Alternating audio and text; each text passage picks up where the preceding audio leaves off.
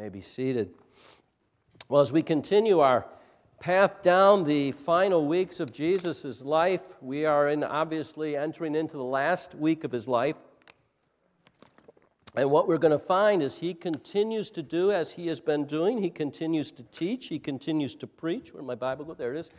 He continues to make final statements about what he is about and about what he wants to offer to every person 2,000 years ago and still today. And he's going to talk a lot today. We're going to talk about freedom.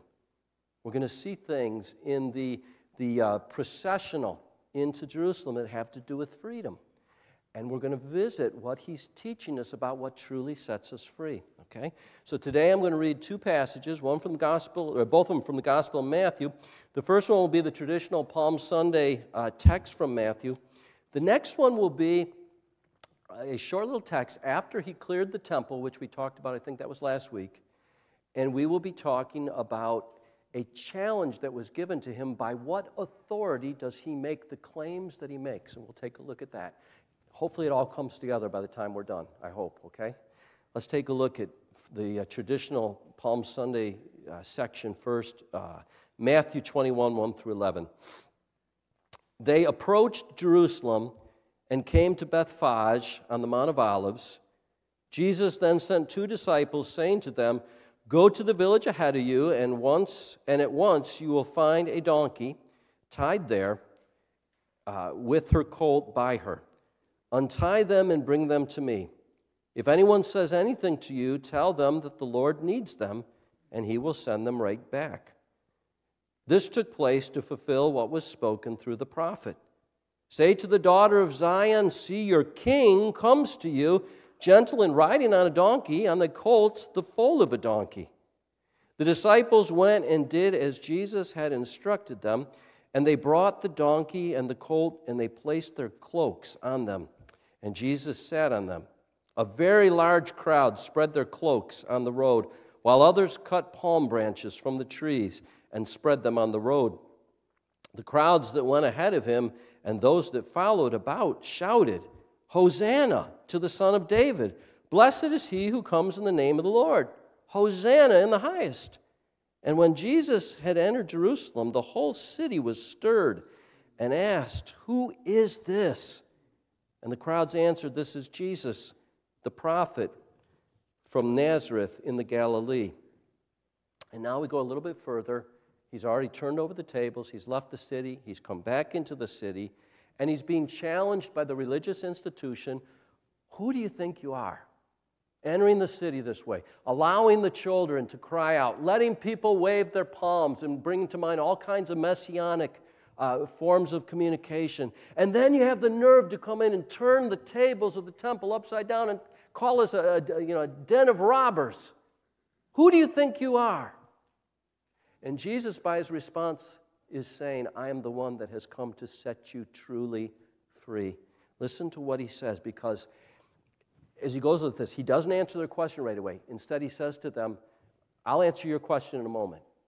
And he says to them, "What do you think? Was the baptism of John the Baptist," everybody remember who John the Baptist was? Was the baptism of John the Baptist, was that from God or was that from men? Well, the institution, the bureaucrats that are the religious people, they said, well, we don't want to answer this one. If we say it's from men, the people are going to get mad at us because everybody believes John was sent by God. But if we say he was from God, then they're going to say to us, why didn't you listen to him?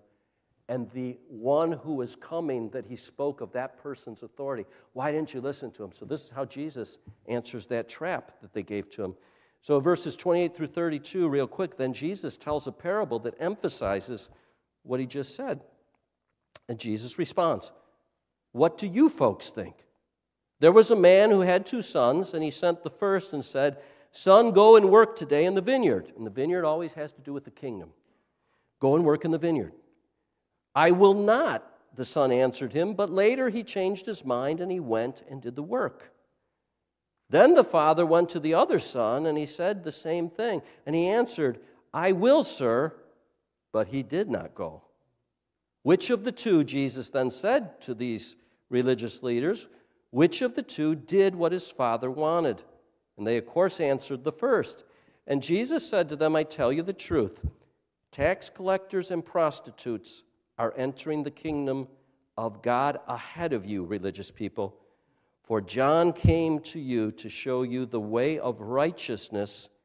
And how did he show righteousness? Through Jesus, because he pointed to him, talked about him all the time. For John came to you to show the way of righteousness, and you did not believe him, but the tax collectors and the prostitutes did. And even after you saw these wonderful things, you did not repent and believe him. What a challenge. Let's pray. Let's pray, and then let's talk, and then let's take communion. Lord, what you're talking about there with all these signs, all these symbols, the precious few days remaining in your life before you go to the cross, you're emphasizing and notifying and reminding people of what truly sets them free. For all those symbols that day had to do with independence and freedom. But you're trying to let them know you are the true way to independence, the true way to forgiveness, the true way to real freedom in life. Oh God, as we look at this text, as we wrestle with many of the same things that those folks did, help us now to open our hearts to you. And Holy Spirit, whatever you want to say to us individually, we give you permission to say to us. Help us all with this. We ask and we pray in the name of Christ our Lord. And may all God's people say, amen. Well, how many people are pretty big on freedom? How many think freedom's a good idea? Okay. Almost, where are the rest of you from that you don't like freedom? I think we'd all say freedom's a good thing. But with freedom comes responsibility, doesn't it? Decisions are made that have consequences based on what we do with that freedom. And Jesus is trying to make that very clear to people right now. I can give you a for instance about freedom. Now, as I may have mentioned a few times the last 4 years or so, Mrs. Bowman and I were on a paleo nightmare diet. Did I ever mention that? We ate more kale than I could imagine was on the whole planet. Well, recently, the curtain on that has been lifted a little bit. I went the better part of 4 years hardly ever eating cheese because that was part of what we weren't supposed to do. So if I did it, I had to sneak it. Forgive me. Well, once the curtain was lifted, I had freedom. So last Monday, I'm watching Bryn and Sawyer, our grandchildren. They had spring break.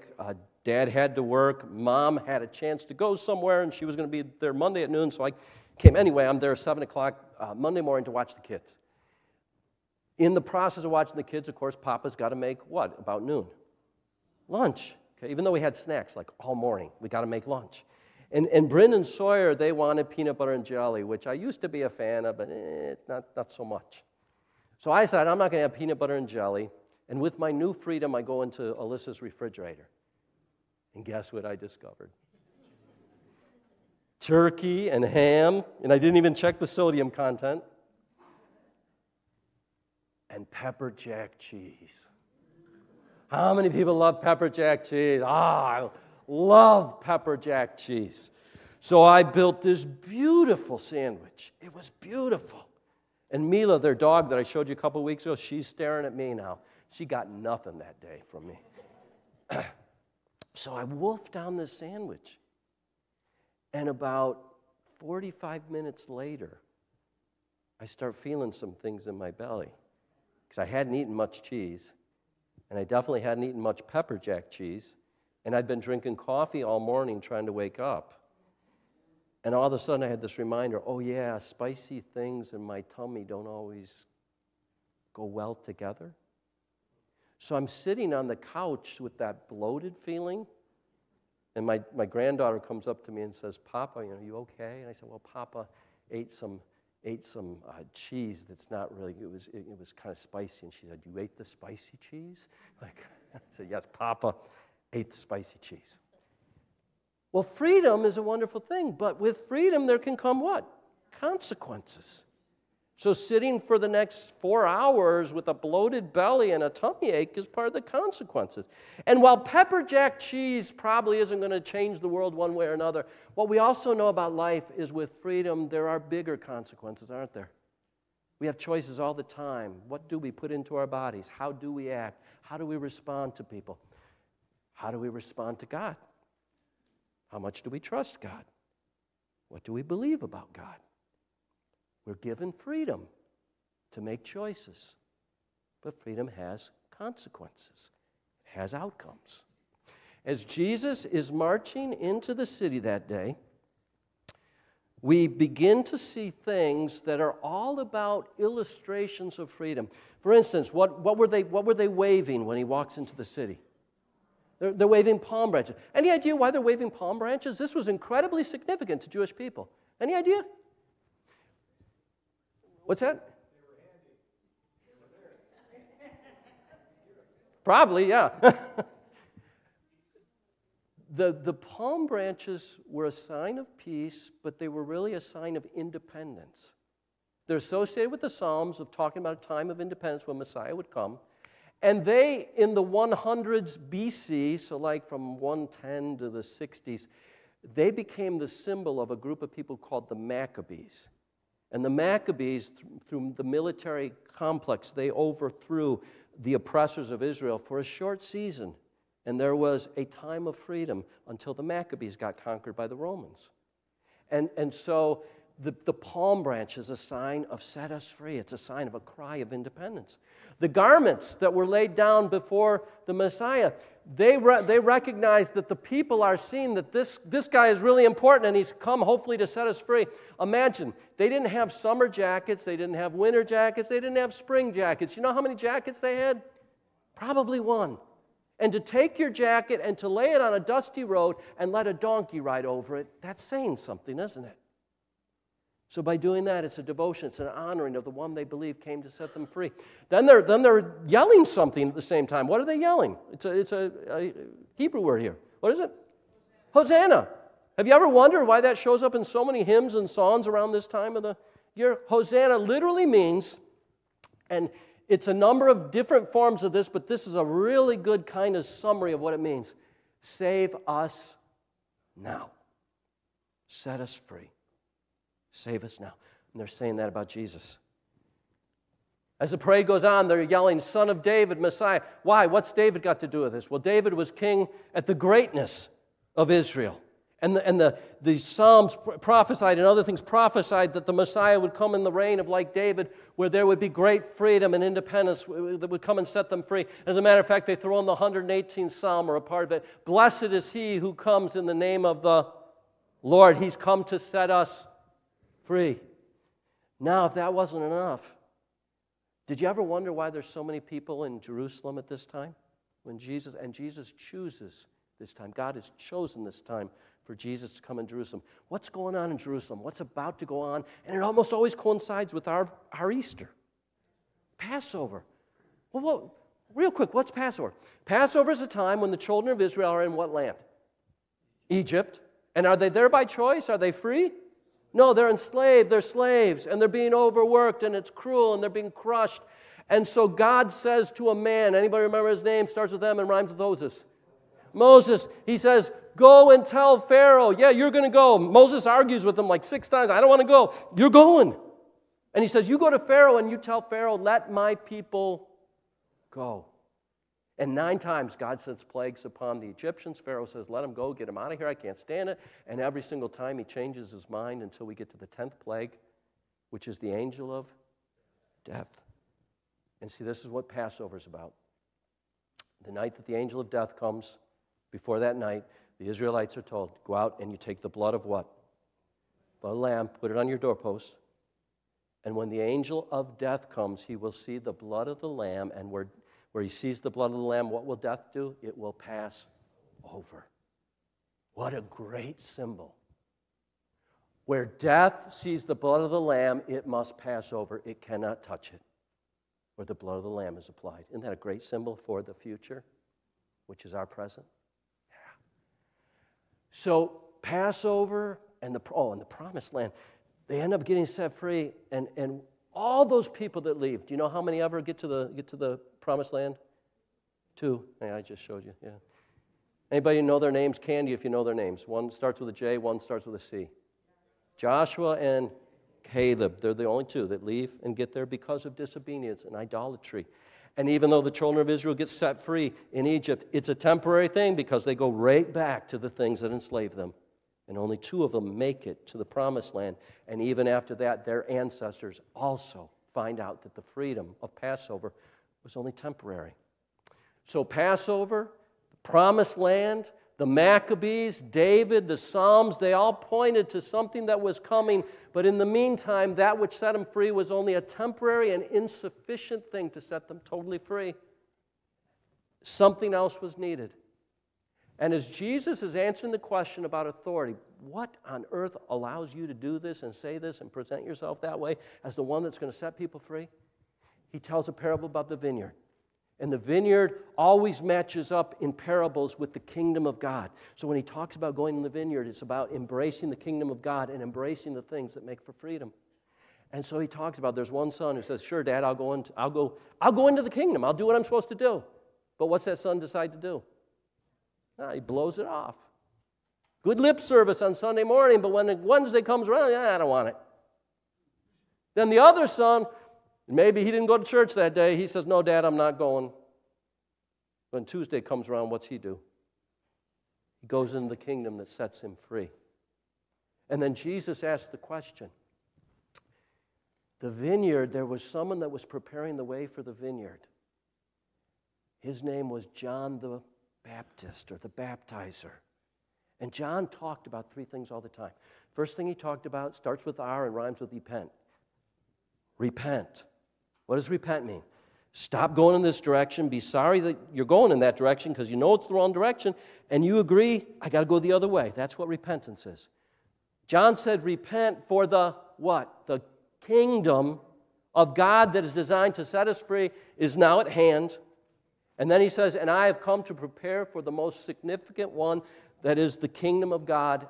And he prepared everybody for who? For Jesus. And so when they asked Jesus about authority, he asked them about, why didn't you listen to John? And they're stupefied. Well, the wonderful thing about freedom is that Jesus wants us to know that he wants to give us 3 things today that truly make us free. And the 3 things are this. Number 1, through his death and resurrection, as he has come to set us free, he wants to know that his death and his resurrection reach into our lives. And what do they defeat? They defeat the power of sin and death.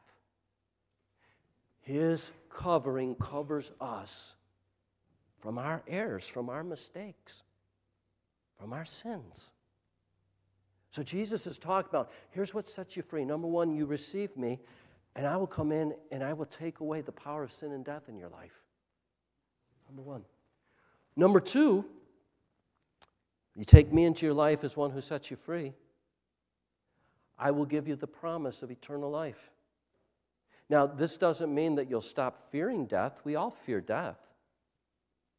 But what it means is we will know and have confidence in that we have a place of reunion. And that when we sit in here with a coffin and we say goodbye to someone for the last time, we know it's not the last time. We know we can see them again. Whether it's down at the funeral home, we know we can see them again. When we sit in a room and someone is got a terminal diagnosis, we know it's not over. We know we can see them again. When the horrible thing, the C word, comes into someone's life and it looks really, really bad, Jesus says, the freedom I give reminds you that death is not the winner, and I will promise you eternal life and the reunion that goes with it in the place where death and pain and sickness and tears are no more. Now, don't those first 2 things sound pretty good? And he says, I'm paying for it on the cross. Your name is on the certificate that says it's yours if you claim it. That sounds really good, doesn't it? But you know what? There's a 3rd thing he throws in. This is unbelievable. This is better than buy one, get one free. This is like 3 things that come into our lives. Not only has he given us the freedom to defeat the power of sin and death in life and the freedom to promise us and assure us of eternal life, but he also gives us the freedom of direction in life that takes away the uncertainty of how we should live. Let me say that again. You are God's handiwork. You are God's artwork. You are designed by God. You are designed by God to live in this world. You are designed by God to live with God's presence and with each other. This is a design that God has put together. And what God is saying is that as you've been designed, you've also been designed to be led into the direction in which you must live. And the closeness of depending upon Jesus and looking to Jesus for those answers, for those directions that God has made clear, are at our fingertips. And so even though the world's crazy and fearful, very challenging, God says, I will give you the freedom to be set free from the uncertainty of not knowing how to live. I will help you know how to live. And even when you drop the ball, I'll be there to help you through it and help to get you back on track. So if you would be free, the freedom can start right now. You may find yourself on point number 3. Point number 1, if you don't know you can be saved from sin and death, you can be. Jesus promised it. Point number 2, if you didn't know that you could receive the kingdom of heaven, Jesus promised that as we accept him into our lives, he forgives us. But point number 3, a lot of Christians have accepted him and they believe he can defeat them from the power of sin and death, but they don't know he also wants to guide them in everyday life because he loves them. And he doesn't want them to face uncertainty on their own. So today you may be sitting here struggling with an issue, struggling with a promise, struggling with uncertainty of how to go forward in this confusion that is called life. And Jesus says, I love you, I designed you, and I want to help you right now. I want to give you complete freedom to know even how to live on a daily basis. And the promise can be accepted right now. Did you know that? Right now. Anybody ever heard of Oswald Chambers? Oswald Chambers, wrote devotions, a really bright guy, way brighter than me. And the one devotion that's probably his most famous is My Utmost for His Highest. And it was kind of a WWJD, what would Jesus do, before the WJD was really famous, okay? And Chambers presents My Utmost for His Highest. And Chambers says this about this gift of freedom that Jesus wants to give to us. He says, God never guides us at some time in the future. Like it's simply something off in the future. Oh, someday you can get the kingdom of heaven. You're kind of on your own as you live right now. God has kind of wound up the mechanism, put people here, and now he watches to see what will happen. That's what deists believe, and to me it's nonsense. It's not in the book. So Chambers says, God never guides us at some time in the future, but always what? Here and now. Realize that the Lord is here now. He is alive. He is here now. And the freedom that you can receive from sin and death, the freedom that you can receive from knowing that there is eternal life in heaven, and the freedom that you can receive and be set free from decisions you make in life and how you live your life, it is here and now. It is available to every person because God doesn't want us stumbling through life, banging our heads with complete uncertainty. He loves us too much. That would be like me taking, I don't know if you knew it, but we had 4 kids. Well, we got 4 kids, and one time they were all very little, running around every direction, you know. We had triplets.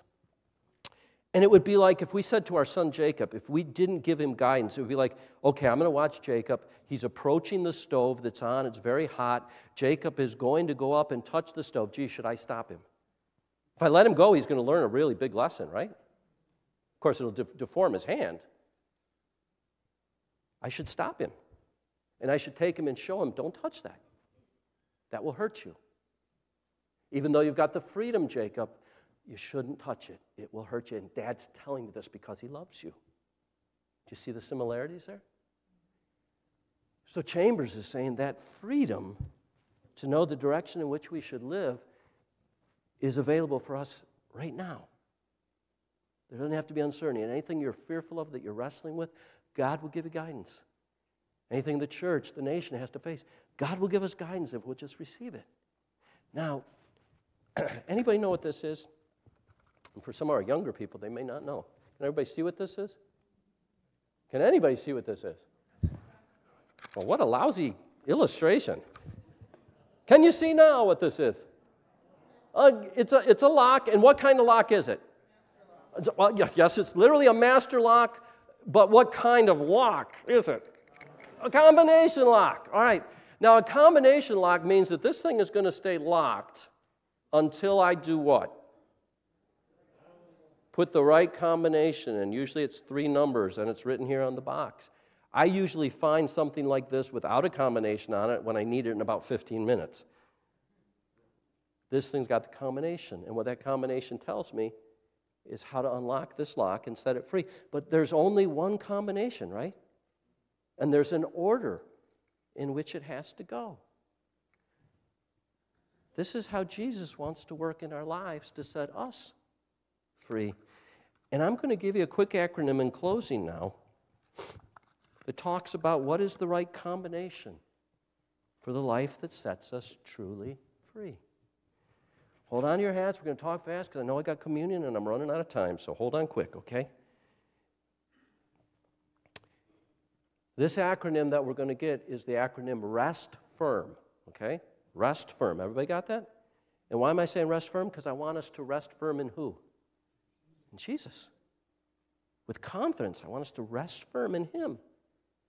Now here's the combination that sets us free. With rest, the first part is the letter R. And R in this case is standing for what? Repent. First step in finding the freedom that Jesus wants to give to me in my life is I have to repent. I have to admit that the way I was living my life is wrong. It's getting me into toxic yuck.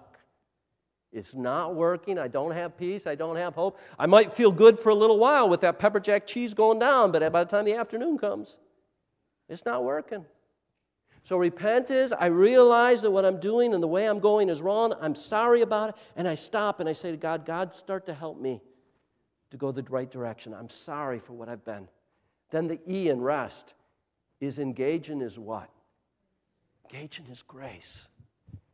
Do you know why Jesus died on the cross? Because He wants to give you grace. He wants to reach into your life, and He wants you to receive something from it. He wants you to receive forgiveness. In fact, the Bible talks about you and I, we become new creatures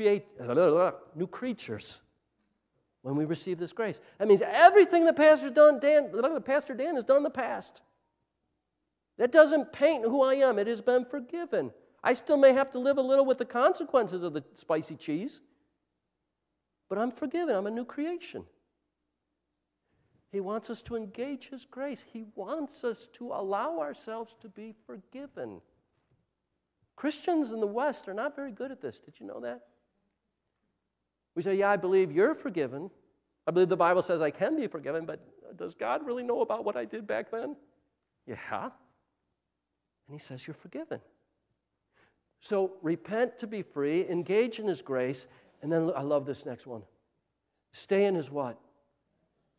Presence. Why? Because He wants to lead your life. He wants to keep you from the hot burner. He wants to help you out of love. Repent to be free. Engage in His grace. Stay in His presence. And then the T part in rest. Trust His what? Integrity. What does integrity mean? What's integrity? Promise, His character, the who He is, the all-knowing, the all-powerful, and the all-loving one who knew you before you were born, wants to lead your life and set you free. Trust His integrity, that what He says is true. Make sense? So we repent, we engage in His grace, we stay in His presence, we trust in His integrity. There's the rest part. Now look at the next part here real quick. Hang with me. Now I believe that He's got something to say to my life. And he doesn't just say, just go out, Dan, and live how you ever want to live and learn from your mistakes. Yeah, I've learned a lot from my mistakes, believe me. But what he's saying is, I want to guide you so you're not going to make so many mistakes.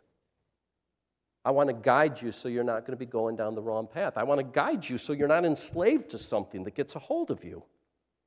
I want to guide you so you learn how to live with others the way that you should live with them and they with each other. So we focus on his word.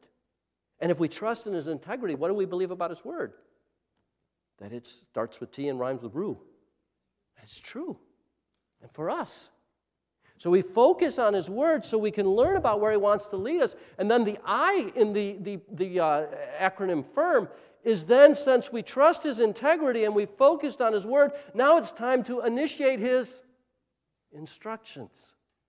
I'll never be perfect, but I'm going to keep seeking to live the way that he wants me to live. I'm going to keep pursuing his standard, his guidelines, his house rules. Remember we talked about that last week? Focus on his word so I can initiate his instructions. And then I love this, because I need this all the time. The R in firm is so that I can respond to his mentorship. What does a mentor do? Guides, coaches, teaches, corrects. And that he or she always does that out of love and care, right?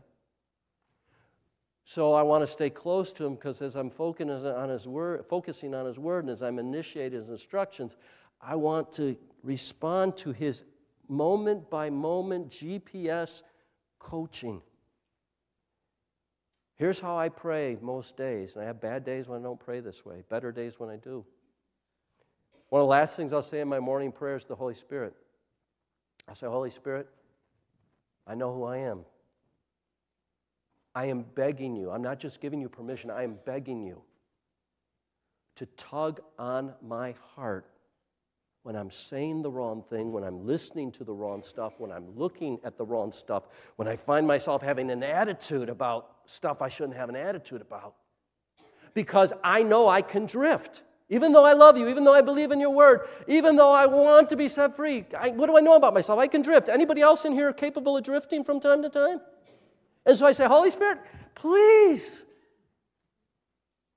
correct me. And I always try gently, but get my attention. I want to respond to your mentorship, because I will not be finished on this planet while I breathe. Keep growing me. And then finally, the last part, the M for firm.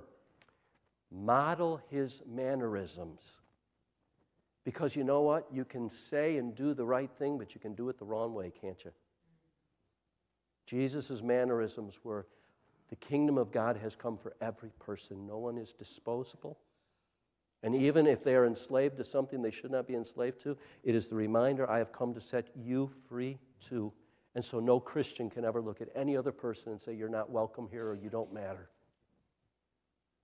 But as we try to live together under God's standard, we have to do it like Jesus did, right? So the M is model his mannerisms. This, my friends, in closing, is what I believe the Bible says to be the combination to be set free. But who makes the choice for every individual? Put your thumb on your chest. I make the choice myself. How I'm going to live, who I'm going to trust, what I'm going to seek.